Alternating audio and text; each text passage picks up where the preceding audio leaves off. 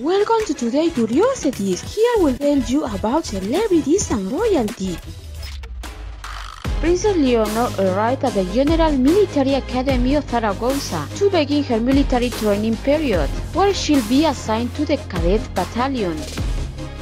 Leonor starred in emotional images when saying goodbye to her family, before entering the academy. The princess also hugged her father and her younger sister Sofia.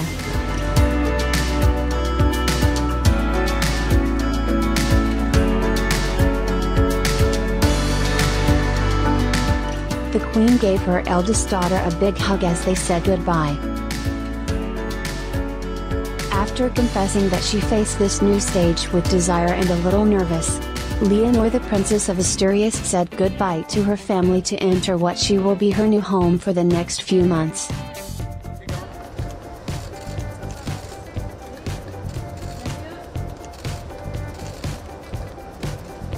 Before starting her military training, Leonor and her family enjoyed their annual summer holiday in Mallorca. During their vacation, the royals watched Barbie movie and visited the Jardins de Alfabia.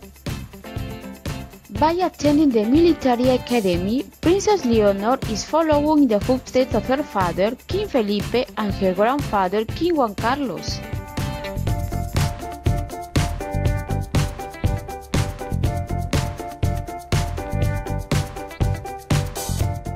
If you like the video, give it a like and share it with everyone. If you are new to the channel, subscribe with notification as I'll continue to talk about these topics. And as always, thank you very much to everyone for being there, and until the next video.